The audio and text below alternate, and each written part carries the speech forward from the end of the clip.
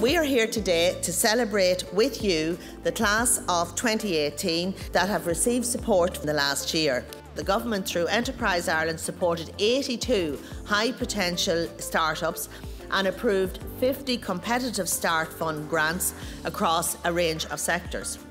Almost half of these firms, 48.5% to be precise, were located outside Dublin.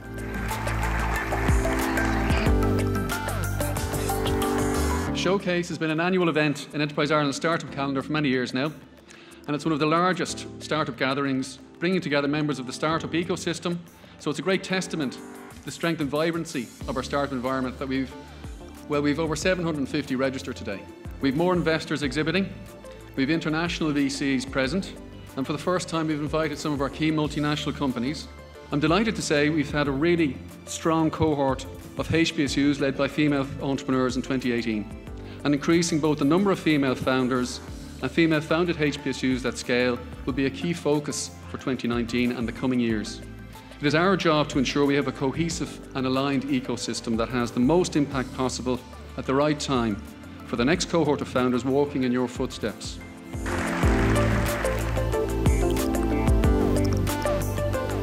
We weren't very wise in the early days, and we probably would have blitzed through the money and not be a whole lot further down the road and have given up a lot of equity.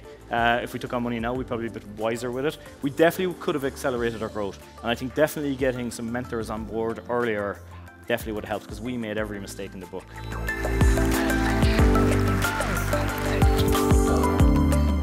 Building a company is like climbing a mountain in many ways. You have to know where the summit is, where you want to get to.